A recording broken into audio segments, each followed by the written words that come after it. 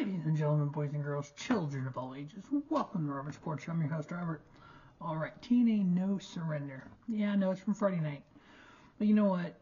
You gotta watch. We're gonna go ahead and review it. Overall, really good show. There was just a couple things that I'm like, as I'm watching, I was like, based on the stipulation of the world title match and the way the world title match actually went, I was kind of, to me, it had a disconnect. Maybe I watched too much GCW and too much AEW, but to me, there was a disconnect there. But we'll run down that. So first off, we had the countdown to No Surrender. We had two tag team matches, two fairly good tag team matches. We had the Rascalz, Trey, Miguel, and Zachary Wentz going up against, kind of love this team, Speedball Mountain, Speedball Mike Bailey, and Trent 7. 4 countdown shows, 4 pre-shows.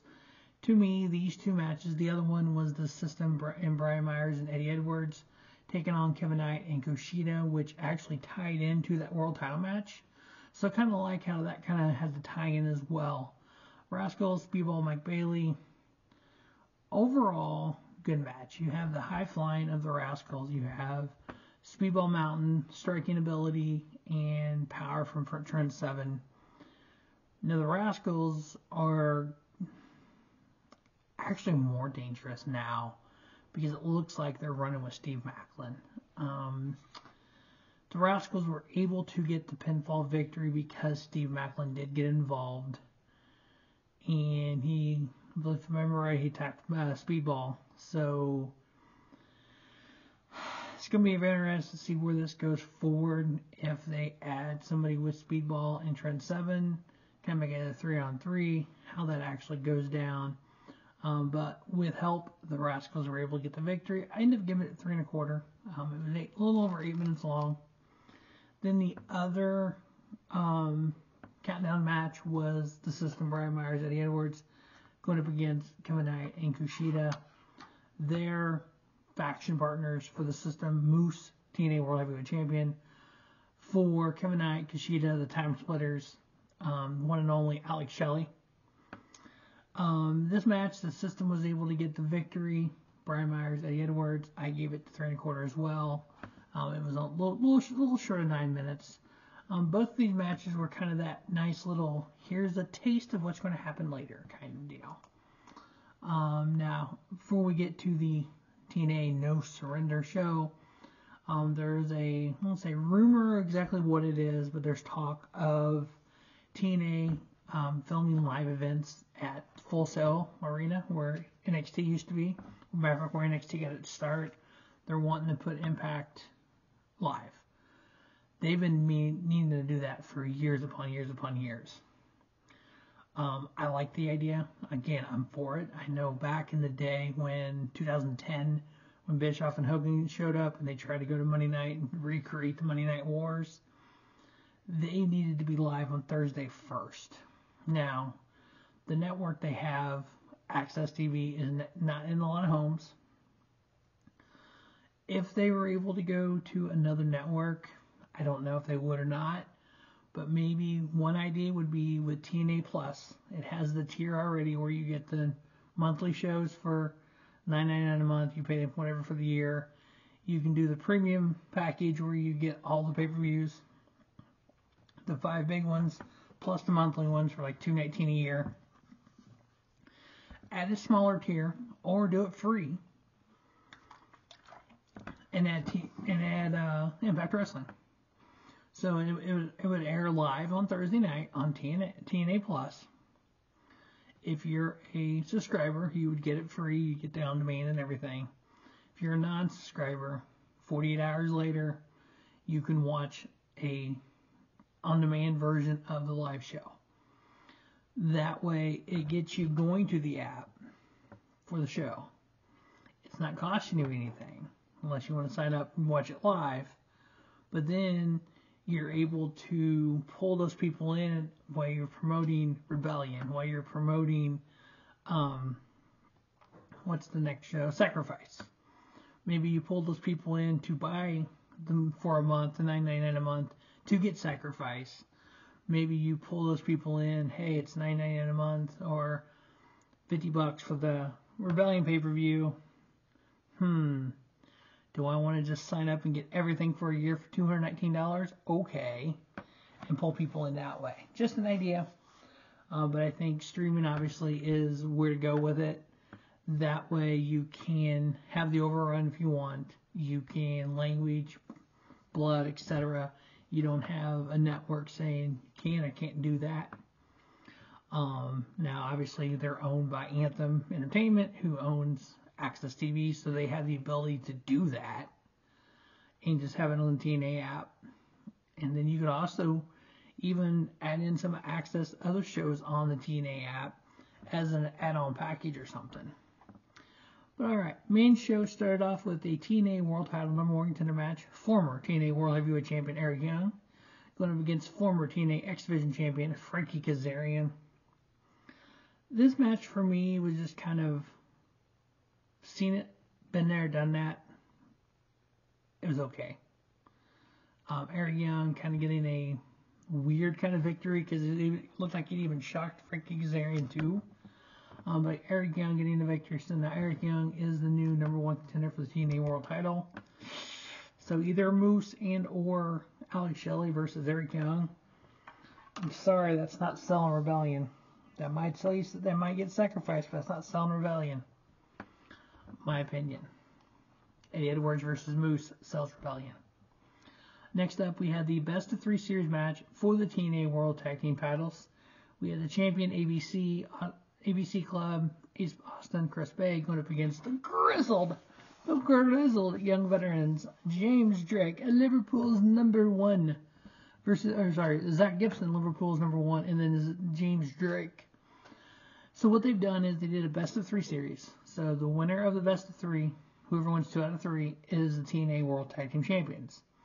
It was tied up at 1, coming into No Surrender. ABC Club was able to beat the Grizzled Young Veterans.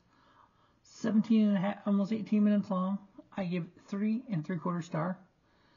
And we have still tag team champions, ABC, Ace Austin, and Chris Bay, part of the Bullet Club. Next up, we had PCO versus Khan, 2 big behemoths just trying to brawl. Unfortunately, almost 4 minutes in, PCO won by disqualification, getting DQ'd. Khan getting DQ'd. Oh, I gave it 2 star.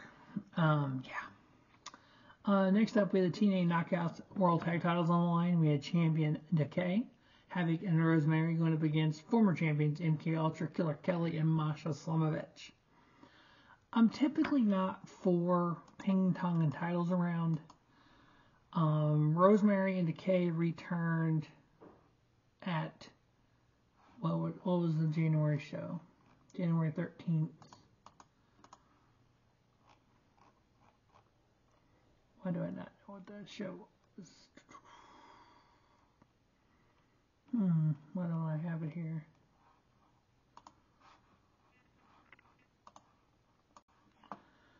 They returned at Hard to Kill. Decay did. They were obviously, they were still there, but they just changed back to Decay. Havok was Jessica with a K because she was sick. And the Rosemary was, what was her character's name? Courtney Rush. They were the Death Dolls. And then they changed back to Decay, Havok, and Rosemary at Hard to Kill. They won the titles from MK Ultra, who at that point had held the titles 182 days, which they had beat the Coven for him, who had beat Death Dolls for him. So it was just like ping, ping, ping. So in the last year, Death Dolls lost the titles February 26th of last year. The Coven won it at 139 days. MK Ultra 182 days. Decay 41. Now it's back to MK Ultra. I honestly think that MK Ultra was probably the best team to have them because it makes both women look strong as hell. And they both are 2 of the top knockouts in TNA right now. But MK Ultra back to tag titles. I ended up giving that match a 3 1/4. Next up, we had Josh Alexander versus Simon Gotch. This match didn't make a lot of sense to me. You have Josh Alexander come off of Match of the Year against Will Ospreay, and you put him up against Simon Gotch, which they told the story about it, which the story makes sense. 7 years ago at Destiny Wrestling in Canada, Simon Gotch versus Josh Alexander, the unknown Josh Alexander.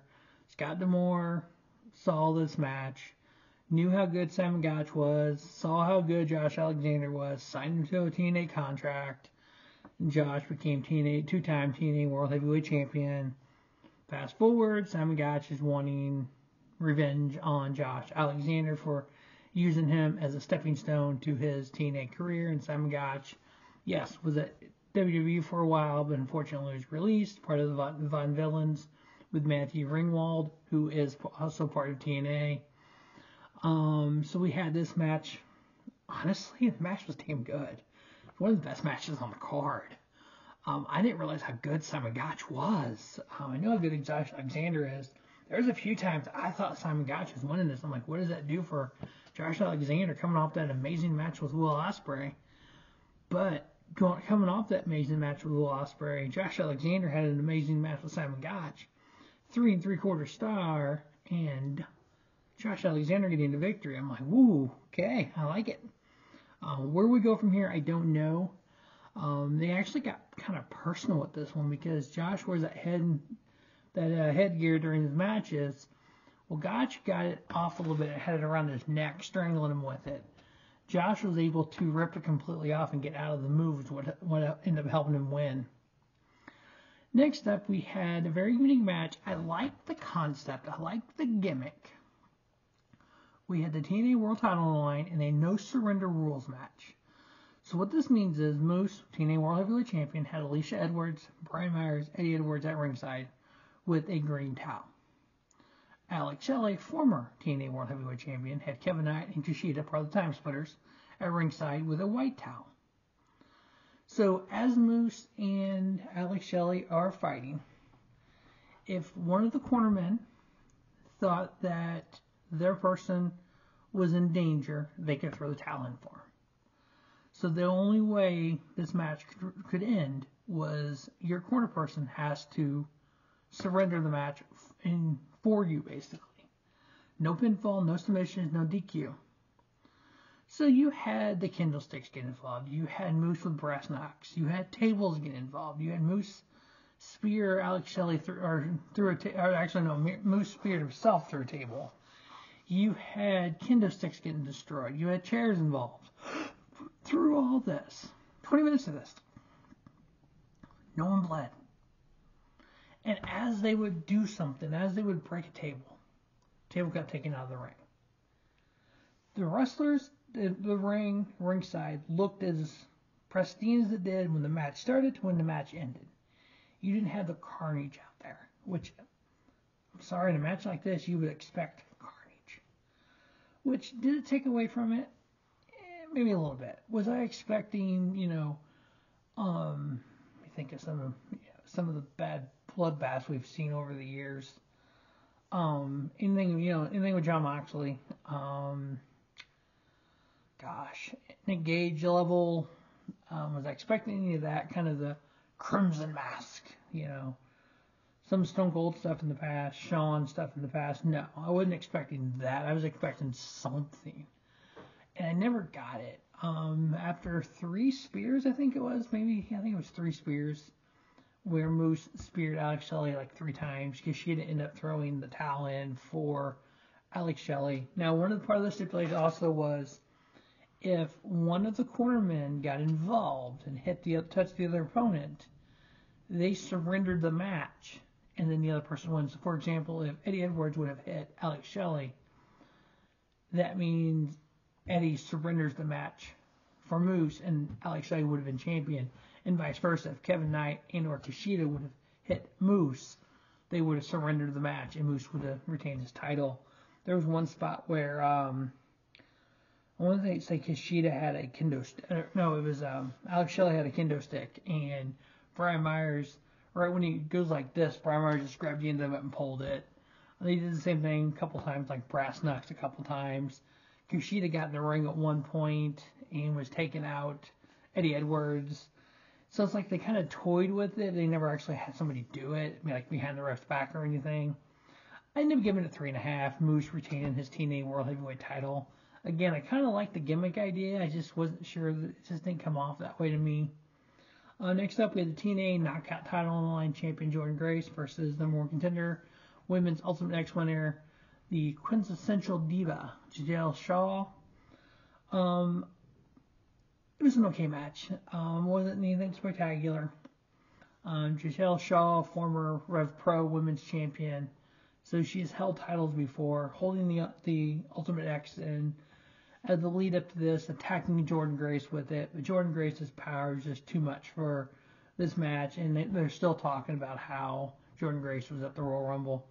Here we are a month later, and they're actually still talking about it, which is kind of cool. It helps TNA, but TNA's talking about it. You don't hear WWE talking about it, so it's kind of like, and they're kind of like, look what we did, kind of deal. But Jordynne Grace retaining her women's title. I ended up giving it 3-star. And then our main event, the World Tour of Mustafa Ali. In Mustafa We Trust, landed in TNA. He is just going everywhere in this world tour, and he's collecting belts on his way, so he had a chance at the TNA X Division title here, going up against 9-time TNA X Division champion and current champion Chris Sabin, Motor City Machine Gun all the way. Overall, fantastic match. Mustafa Ali adding gold to the world tour. I ended up having this as match of the night. I ended up giving this match 4-star. Excellent match. Chris Sabin is one of the best in the world. So is Mustafa Ali. If you actually go to Cage Match and look at Mustafa Ali, you can follow his world tour throughout the United States and Europe, I believe. I think he is going up over to Europe for a few things. Can't remember. I'm actually going to check out some of the other shows that he's been with. So he's been with Prestige out in Seattle. He's been with TNA, obviously. Rev Pro, yeah. He had a match against Robbie X at High Stakes.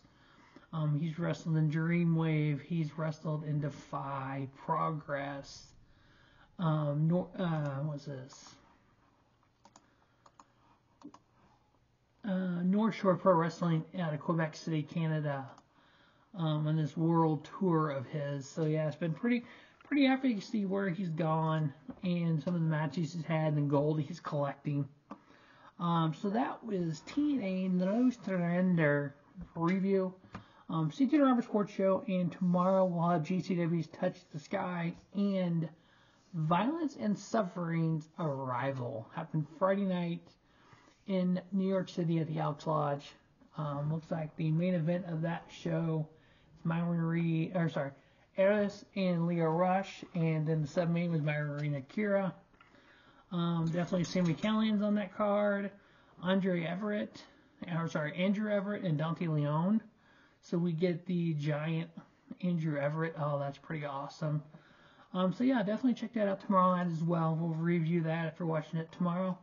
That is Robert Sports Show. As always, thanks for watching Robert Sports Show, and don't just have a great day. Have a spiffy day. Robert Sports Show, your YouTube leader in sports channel content.